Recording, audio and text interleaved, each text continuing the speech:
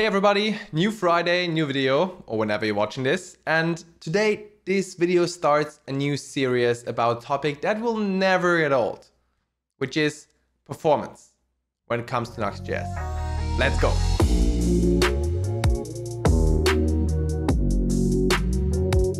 Before we get to the topic straight away, yes, you heard it correctly.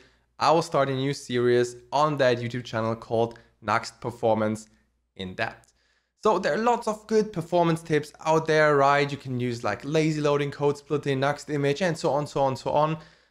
But in here, we'll pick one topic for each video and we'll go really in depth explaining why things behave, how to improve, and how these improvements look like.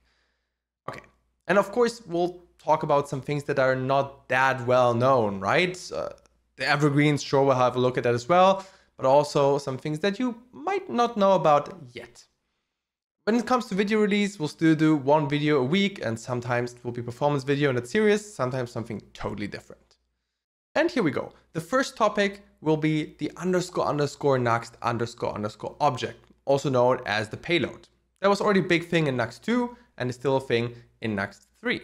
Now, in addition, also comes the payload.json if you, for example, generate your site and have payload extraction enabled. And to show what the problem with that is and how you can make it better, I've prepared a little demo application. It's really a small little demo project to show you what's happening here. And we have just one page, you could even move that in app.view if you want to, that does a use fetch call here to some endpoint we defined in Nitro on our server side here, and then rendering a few things. So far, so good. In the Nuxt config, it's empty, just so you know. We use Nuxt 3.8 at the time of recording, 3.8.2. And let's have a look how that application looks in the browser. And here we say, okay, it's rendering some name, it's rendering some flavor text and an icon. If some of you might recognize, yes, that's an item or weapon from Destiny 2, the game. I've used to use the Destiny 2 API for a project, link in the description, that's also open source and built with Nuxt in Vue. And it's an API that returns lots of data. And well, that's what the video is about, lots of data. If we now open the DevTools here and refresh the page, be aware we're still on the dev server, we get a whopping 76 kilobyte, right? No text compression, nothing, just like the raw size 76 kilobyte for this and just the HTML document. Now you might think, how is that the case? How can that be? Well, if we check the page source here, we'll see, okay, nothing crazy going on, right? That looks all fine. But, well, I have to disappoint you. If we scroll more and more, here we see, oh, lots of data coming in here, right? There, __Nuxt_data__, which will eventually land in the window.__Nuxt__ in here. So here we have the data, and then some key, which we'll come to in a bit, and all the data here. And I might think, wait, we'll just show that heading, right? And the flavor text and the icon. Where does that data come from? And if we would have multiple pages here, we could say, okay, let's navigate a little bit and see the API call happening in the browser console and DevTools. But here we don't have that case because it's server rendered, right? So what we do is we jump back in the code and have a look where the data comes from.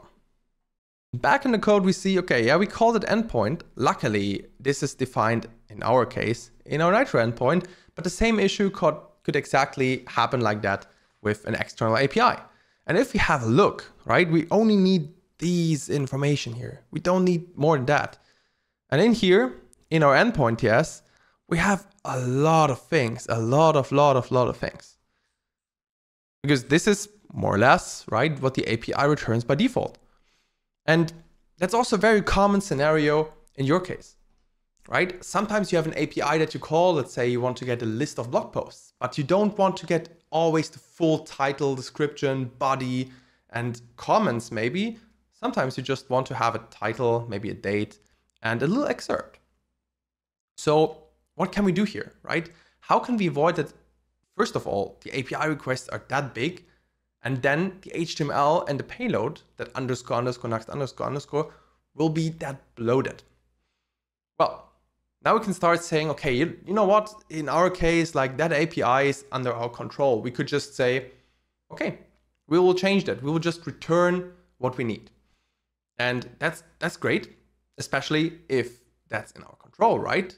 Here we have a Nitro endpoint. Perfect, we can do that.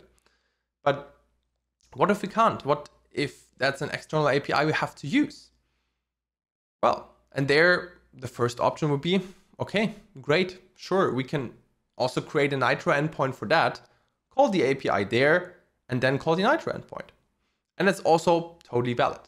But sometimes you can't just add a new endpoint or new query for everything. So while that's the preferred way, right, creating either like a proxy API endpoint, the Nitro, and then have a little transformation layer in the good old backend for frontend pattern, sometimes you don't want that. You don't want either that much work, or you need to have that request and just get a few more things.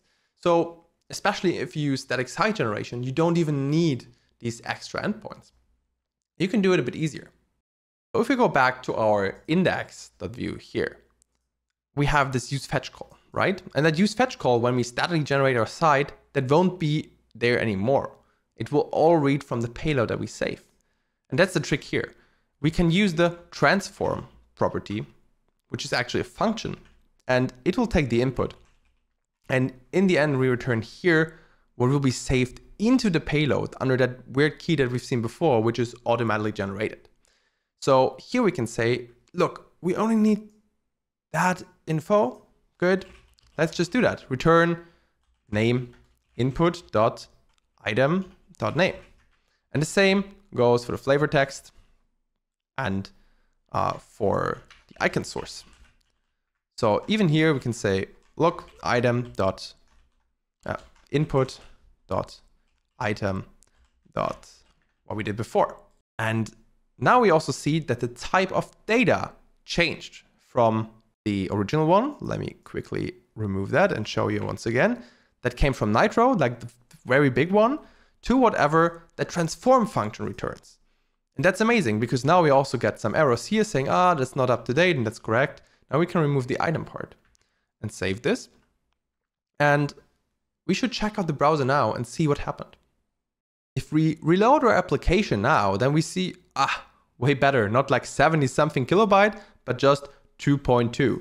And also if we take a look at window.__next__, we have the data here under the same key and saying, that's exactly what we defined in our transform function. So what does that mean for our problem with a super huge payload and a big HTML document returned? Well, first of all, if you have control over the API, then either change it, add a new endpoint that just returns a subset, maybe add a filter, query parameter, and so on. If that's another team, discuss it with your team, of course, and find a solution. Or if you use something like GraphQL, it's a no-brainer, because then you don't have that issue of like over or under fetching.